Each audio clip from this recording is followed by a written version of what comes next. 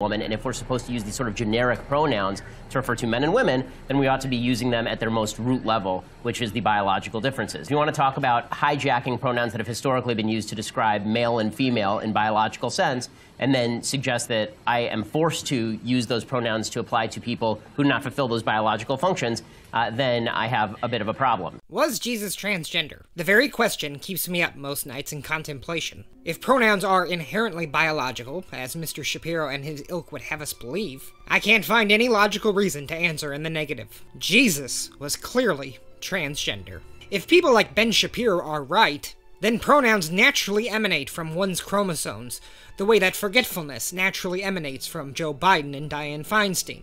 Jesus has he-him pronouns. Mary Magdalene has she-her pronouns, and Michael Jackson has he-he pronouns. Just as a pimple oozes pus, so too do genitalia ooze pronouns. But Jesus is no ordinary pimple.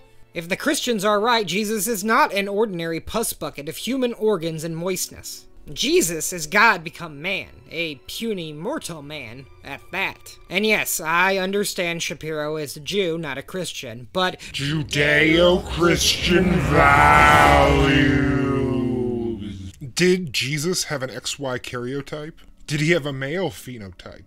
Did he have a penis? Well, he must have. Otherwise, why would we be calling him he throughout the Bible? And yet, the good book seems to be hiding a darker truth than we ever imagined.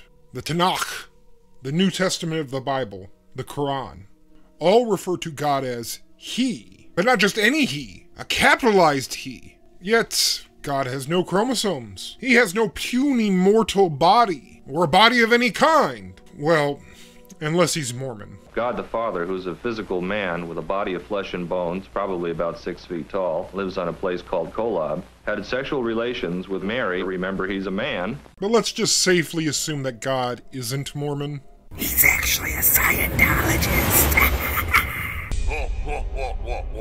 That means God's pronouns must come from some other source besides biology. God is certainly a he. His gender is male. But not some puny mortal male. No, God's gender is divine. He transcends karyotype, phenotype, animal, vegetable, and mineral. This we can safely assume. But, and it's a bigger but than the one I sit on, if God became man through the God-man-boy Jesus, then God transitioned from having a divine gender to having a puny mortal gender.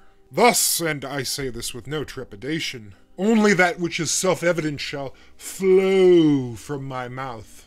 Jesus was transgender.